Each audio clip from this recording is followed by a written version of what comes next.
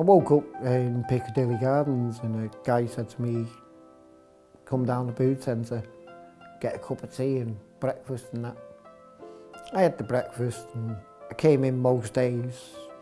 I just started to stay a little bit longer and longer, and the centre has then helped me to get accommodation and sort a doctor out, and I started to get into the arts and crafts, and I've approached up to becoming a mentor and volunteer.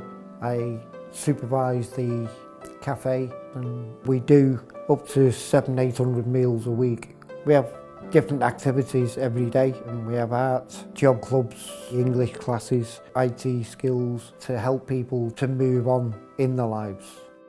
The door never closes. The Booth Centre is run by volunteers who have experienced homelessness. It's good for their morale that they can talk to somebody who has been through what they have been through. It's amazing to see the difference in somebody in just a few weeks. In general, the people who walk through the door when they come for help can be down, and then you see a big difference in the person. A lot happier, engaging, and possibly if they've got accommodation, it just makes a massive change because somebody believes in them. We never give up, we always keep trying.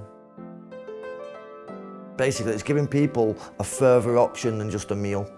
The Booth Centre for me, it gives me opportunities. The people give me encouragement there. They know where I've been and where I've come from. The staff, I actually feel like I can call them my friends because they make me feel welcomed.